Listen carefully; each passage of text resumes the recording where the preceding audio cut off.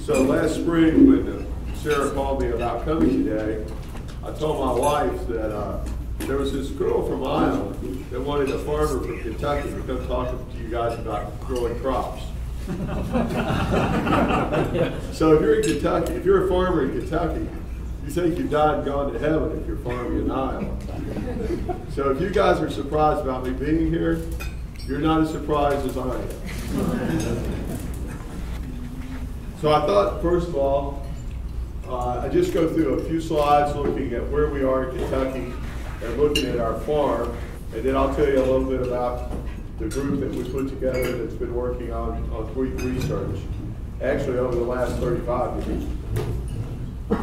But in Kansas, they grow hard red winter wheat. In the eastern United States, we grow soft red winter wheat. And the primary difference being hard wheat rises, soft wheat doesn't when you bake it. So the soft red winter wheat that we grow in Kentucky is used with biscuits, cookies, crackers, pancake mixes, things that you don't really need the flour to rise in when you bake with it. So our home farm is located right there where the circle is. We're 50 miles north of Nashville, Tennessee. And this is it's just a picture of a wheat plant in Kentucky. One of the issues in growing wheat in Kentucky is we're in a humid area. We get lots of leaf diseases. It's always a challenge to keep our wheat green and where we have the flag leaf green throughout the growing season. Basically, Kentucky has corn, beef, some horses. The area we are, we have silty clay loam soils, 1 to 2% organic matters on 2 to 6% slopes. We get quite a bit of rainfall, but we're in a hot area. It evaporates almost as soon as it hits the ground, and we have low organic matter. So it's always a challenge to maintain or to keep our water holding capacity in our soils. That means that we're trying to grow corn in June and July when it's hot and dry, typically. Our corn yields in Kentucky are not corn yields in Iowa. So really the best combination of crops as far as generating revenue in Kentucky is the wheat double crop soybean rotation.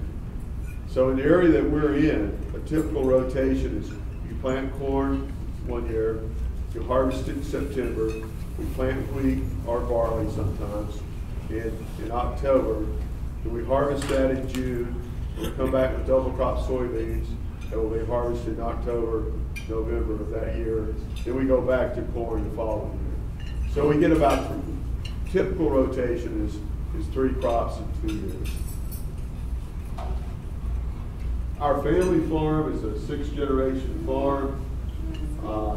Started out with tobacco was important. It was the cash crop that actually generated the revenue on our farm for at least the first 2 or 3 generations. We don't grow any tobacco at this point, and we've evolved into corn, soybeans, wheat, barley, and rye. I say rye, we're not very good at growing rye, but we still grow some of it. So we're trying to focus on the intensively managed wheat program, and we partner with our landowners that we lease land from to hopefully generate long-term leases with people who are interested in maintaining their soil quality and sustainability. So this is just a typical sprayer we use to hot dress and spray pesticides with. This just sort of gives you a shot of a typical, we're planting corn into soybean and wheat stubble there. You can see where the row cleaners have pushed the soil, the residue back off the soil. But that just gives you a shot of the typical field of the farm. But the soils are, we stay warm in the winters, the residue rots, it disappears, it doesn't turn into organic matter. Our grain handling facility is an important part of our farm. And a big part of that is we like to harvest our wheat early to maintain the wheat quality as well as get it ahead of any diseases that we might have. We use stripper headers. I don't know how many of you are familiar with those, but the stripper headers is opposed to like a draper or a conventional combine platform. It rotates on a drum about 800 RPMs. It has fingers that just literally jerks the head of the wheat off. So really, you're not putting much straw through the combine, and it makes a lot better place to plant your soybeans into. So you can see kind of what a stripper head looks like there. And as soon as we harvest the small grains, we come in and, I mean, we'd like to have the planters in the field the same time the combines are. We want, and that's important. It's also important we start harvesting our wheat at 18-20% moisture, because we want to get it out of the fields early, get our soybeans planted, and maintain the wheat quality. The stripper heads are really good. We have some logic. You can see this picture. That cylinder that's rotating at 800 RPMs is actually kind of like a vacuum. You have so much suction pulling this stuff up off the ground that it does a really good job of getting live stream too. That's just a picture of the combines of harvesting, dumping into the grain carts. And this is no-till corn planted into field where we had no-till wheat, followed by no-till soybeans. The area we farm into Kentucky is it's probably at least 90% no-till, all three crops that we grow. And that's just a tram line through our wheat, where you can see we've been through the spring, probably fungicides here. And this is a soybean crop planted into the wheat stubble after double crop. So that sort of gives you a shot at what the farm, the area looks like where we farm. So a while back, there was an old farmer walking down the street with a young farmer and pointed to a $100 bill lying on the sidewalk. The young farmer says, "Why don't we pick up that $100 bill?" And the old farmer says, "Well, nonsense. If it were real, somebody would have already picked it up." So my point is, a lot of times when we look at things in farming, we see opportunities right in front of us. We say, "Oh, well, that won't work." Well, sometimes they will work. So as I showed with my slides, the southern tier of Kentucky has predominantly hard soils, which means we have limestone bedrock. The same latitude as Oklahoma and Kansas. It makes an environment that's well adapted to soft red wheat or the other cereal grains, because we have good rainfall from October to June when we harvest it. So that's really a pretty good climate to grow all cereal grains. In 1962, Shirley Phillips was a University of Kentucky agronomy extension specialist. And there was a farmer named Harry Young who lived about 20 miles west of us. They began experimenting with no-till corn planted into fescue sod. Kentucky claims these were the first two guys that planted no-till. I realize every state you go to makes the same claim with somebody else, but that's the story in Kentucky. But they actually started working with Alice Chalmers, and I'm pretty sure they were the first people that made a fluted coulter. And they took a disc blade and heated it up, beat it out on the anvil, and sort of made a fluted coulter. And that's where, I think really that is where no-till corn started being produced. It didn't work very well until we started getting some herbicides in the late 60s that we could use to control grasses and weeds.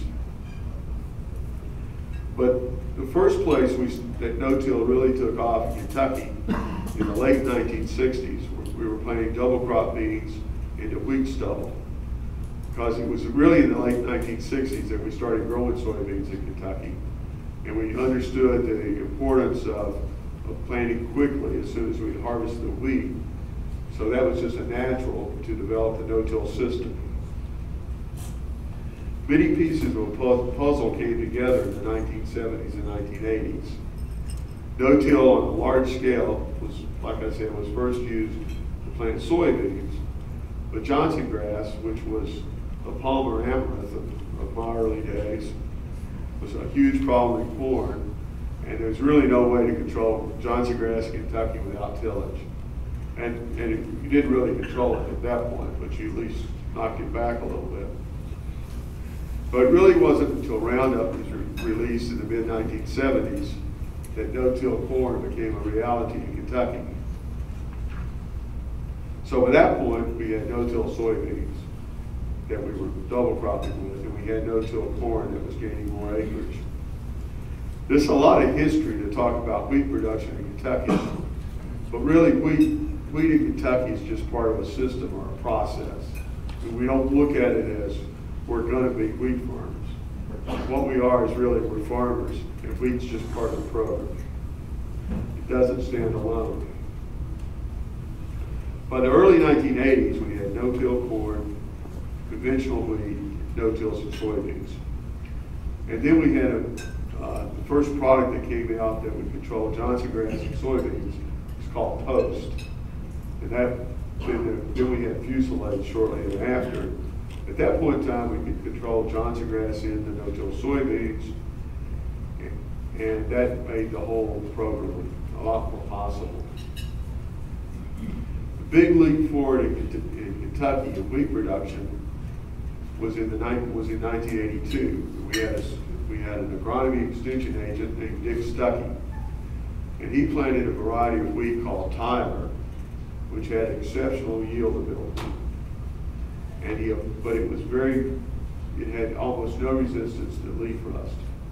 But Dick sprayed diethane on this variety of Tyler at the right time, the right growth stage, and he made 99 bushels an acre of wheat in 1982. And that was big news in Kentucky because up until that time, our state average yield had been around 40 bushels an acre. So if you could grow, all of a sudden we thought, 99 bushels of wheat's a pretty good deal. We can learn to do this. So we started looking around, and the best research we could find in the Southeast was occurring at Virginia Tech. And at that time, there were two young wheat researchers there named Dan Brand and Mark Alley. And Dan and Mark had kind of found out that we could grow wheat a little bit better than we've been doing. And they've been corresponding with some research people in England and Europe on the intensive cultivation of wheat that was going on in Europe at the time. It was really driven by the absurdly high prices that the EU had set for wheat. I mean, at the time we were getting $2 and $3 for wheat, they were getting 10 or 12 bushels an acre for wheat, dollars per bushel. So with the prices they were getting, that really produced a lot of research to increase their yields. So at that point in time, we had one of our neighbors, Billy Joe Miles, organized a trip for about 20 farmers to visit England. And I know talking earlier, several people in the room had talked to Phil Needham. Phil was actually fits into this whole story with Billy Joe also. But so these 20 farmers, we went to England in 1986. After spending a few days with English wheat farmers, we were totally embarrassed about our lack of knowledge about growing wheat. It's like a Kentucky farmer coming to Iowa and talking about growing corn. They were telling us about a much more intensive system of growing wheat, basically based on what happens at what growth stage of the wheat plant. And we were unaware of even that wheat plants even had growth stages. We soon realized we were not going to learn what we needed to know with just a quick visit. So while we were over there on the tour bus, we said, you know, we need to hire an English agronomist to come back to Kentucky and work with us. So there were a half a dozen of us that found an agronomist while we were on that trip that was willing to talk to us about coming to Kentucky.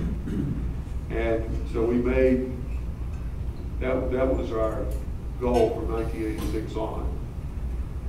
One of the best things, I'm sure this is maybe a common phrase, but I never heard it before we were in England.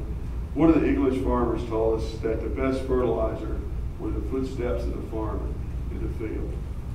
And really, I think that is a takeaway thought. There's no substitute for scouting your fields and doing it yourself. If you hiring scouts or buying a drone, it's not the same thing as walking your fields. You need to spend some time in your own fields.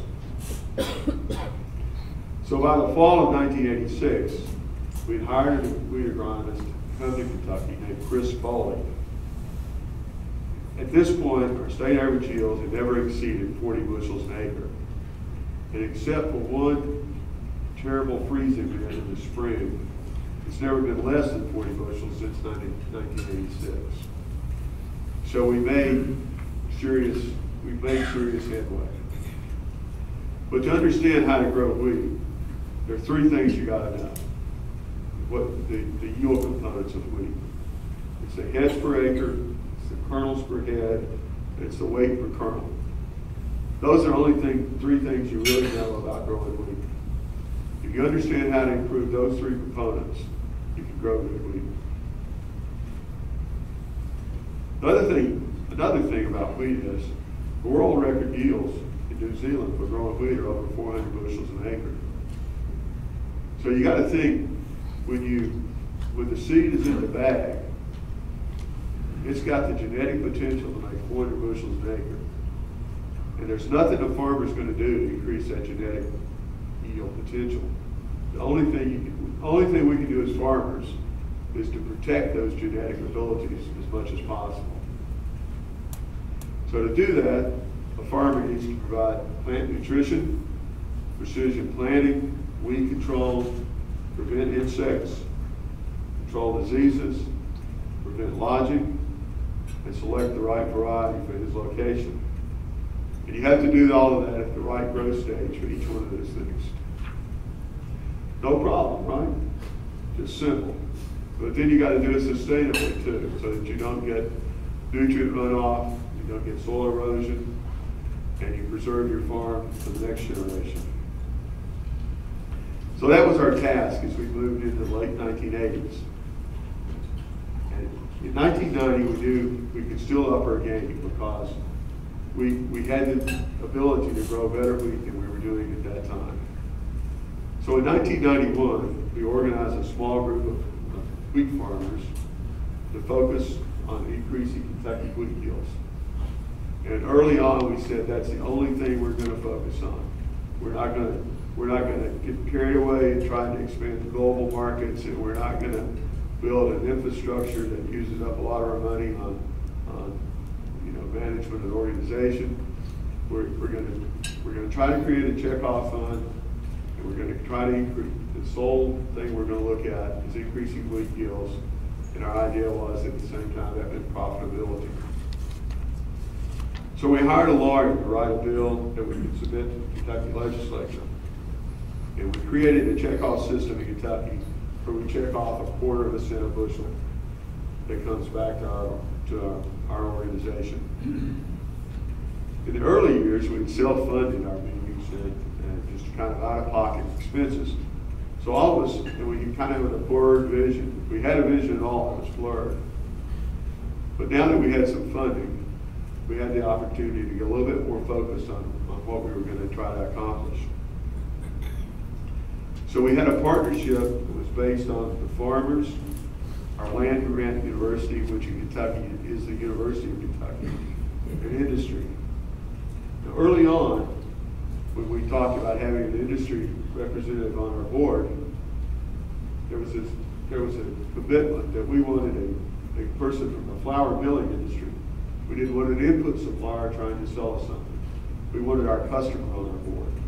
And I think that's been a very beneficial discussion that we've had throughout our organization's life.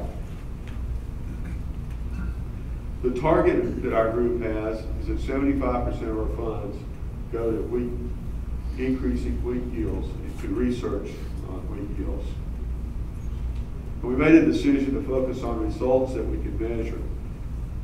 And this meant basically keeping a graph of what wheat yields in Kentucky do compared to surrounding states of Kentucky.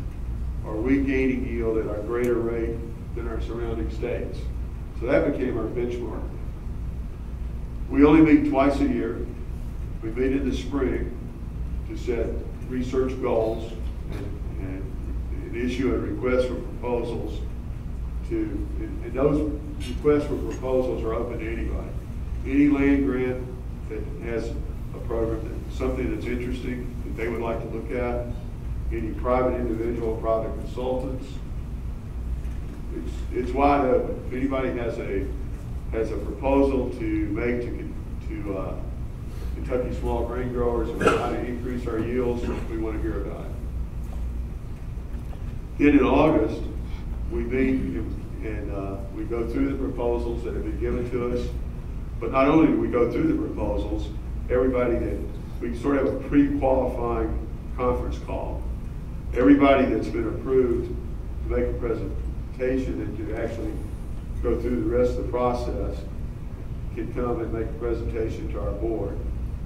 And that has turned into one of the best things that our group has done, because it's the opportunity. Everybody that's interested in growing in wheat production in Kentucky sits in a room for a day or a day and a half, and we develop friendships and relationships with research people, other farmers, flour millers, and a little bit of interest in distillers that are using wheat in the bourbon industry.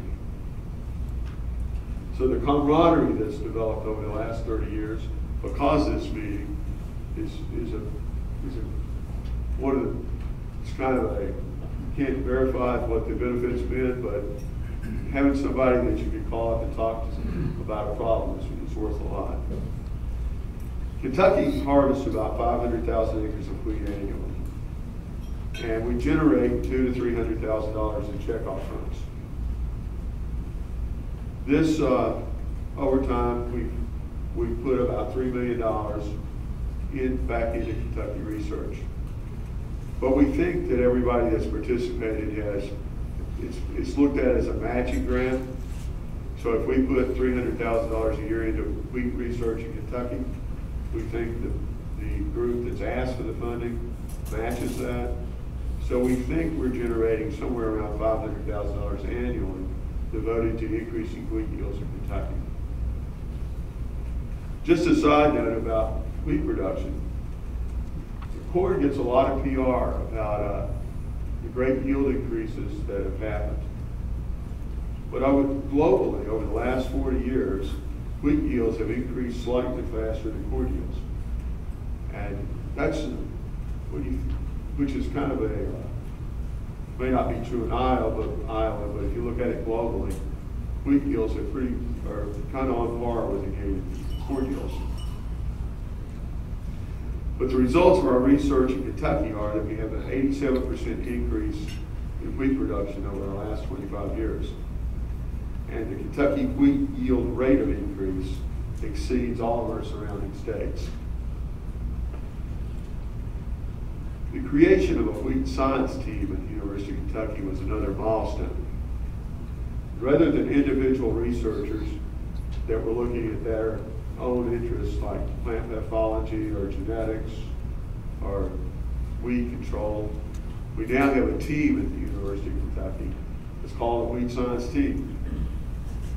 They collaborate on the issues and they talk to each other. And that may be one of our most significant accomplishments. It's really recognized as the go-to team wheat east of the Mississippi.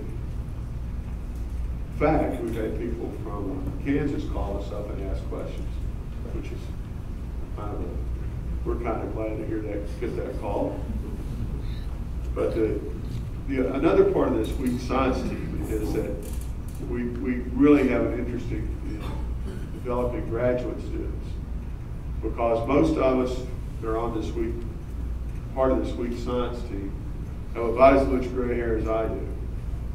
So if we're going to continue this work, we got to encourage graduate students to be part of the program. And one of the things that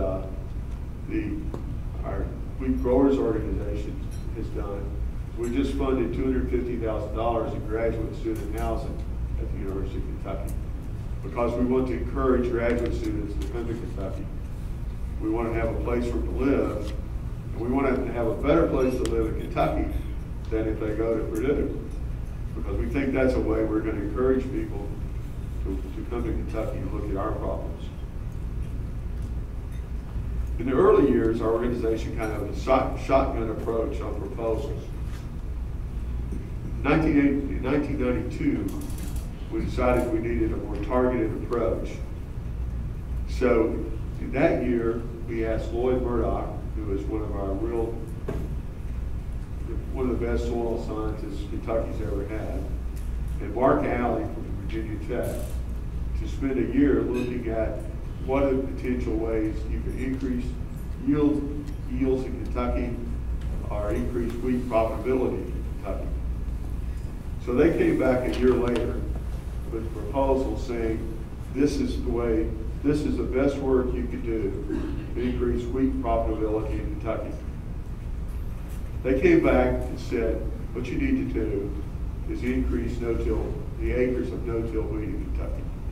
Because if you go back to we have these 2 to 6% slopes, we get 50, 60 inches of rainfall a year, we get a lot of soil erosion. No-till has a place in Kentucky. And at this point in time, we were no-tilling soybeans and no-tilling corn, but we were still conventionally planting wheat. Because most of our wheat's planted behind corn, and it's always difficult to get a good stand of wheat planted into corn stalks. But in 1992, we said, okay, so our requests for proposals in the future are going to say, how do we develop? Is there a genetic variety that does better in a no-till system? Which when you think about it, you have warm soil in a no-till system. The soils stay warmer in the fall, they stay colder in the spring. So some varieties of wheat are going to do better in those conditions than in a conventional system. So we started looking, going to a no-till system impacts everything we're doing as far as growing wheat. We need different genetics, we have different weeds that grow in a no-till system. We have more diseases that come through. Moving to no-till is an entirely different environment than a conventional planted seedbed.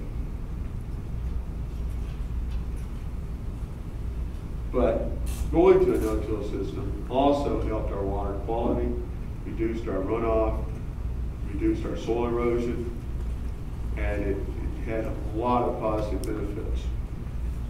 It changed the soil structure because we're going to a continuous no-till system.